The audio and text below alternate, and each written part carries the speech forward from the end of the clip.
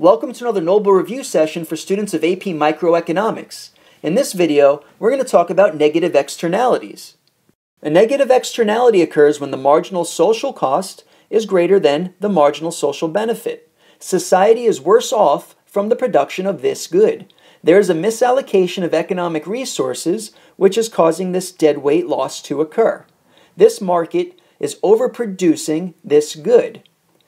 P and Q is what the private market is providing.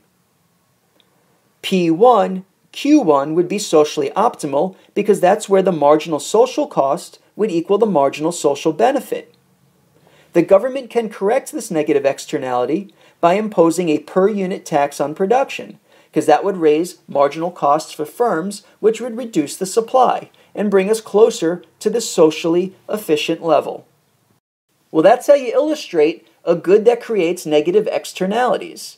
Make sure you can identify the right area of deadweight loss, and be sure to locate the socially optimal price and quantity and what the market's actually going to produce. Remember, when it comes to negative externalities, society is getting too much of the good at too low of a price. Thanks for watching, and check out mrmedico.info for more AP study guides.